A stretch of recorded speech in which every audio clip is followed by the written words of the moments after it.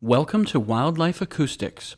This video is for current owners of a Wildlife Acoustics SMM-U2 ultrasonic microphone and includes instructions and information regarding the new Animal Guard update kit.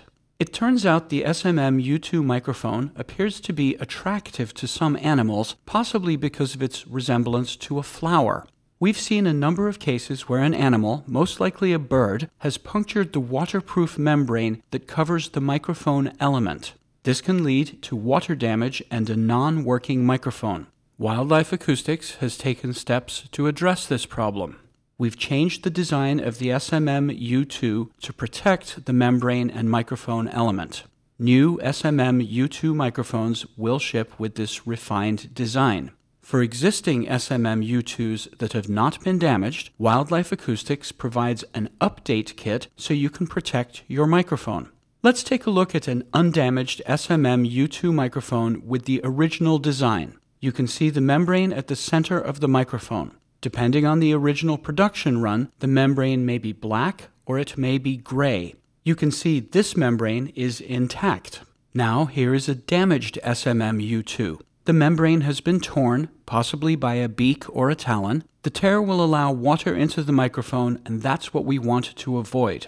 This damaged microphone will need to be sent in for repair or replacement. Let's use the Animal Guard update kit to protect an undamaged microphone. The update kit is simple. The kit includes a metal mesh disc and a sticker to attach the mesh disc to the microphone. The mesh disc does not degrade acoustic performance in any way.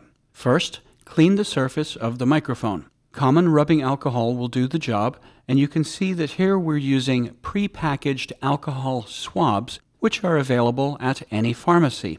This will wipe away any dirt and finger grease to ensure the sticker adheres properly. Be careful not to press on or apply alcohol to the gray or black membrane. After cleaning, make sure the surface is dry. Here we are using a lint-free cloth to make sure the surface is clean and ready for the sticker. Peel the sticker from the backing paper. Ideally, you can use a pair of tweezers. The tweezers make it easy to grasp the sticker. We'll also use tweezers to place the mesh disc onto the sticker. If you don't have tweezers available, just do your best to avoid touching the adhesive with your fingers. Place the mesh disc onto the sticky side of the sticker so it's centered over the hole. Now place the sticker with the mesh disc onto the microphone. Center the sticker so the hole lines up with the element on the microphone. The hole in the sticker is larger than the membrane, so placement doesn't need to be perfect. You'll see the sticker should fit just under the words ultrasonic microphone on the top and just slightly overlap the bat logo on the bottom. Press the sticker firmly so it's properly adhered all the way around. Be careful not to press on the mesh disc itself. If the weather is bad, you should wait 24 hours before redeployment in order to let the adhesive set completely. And that's it. Your SMM-U2 microphone is now protected from the beaks and talons of curious critters.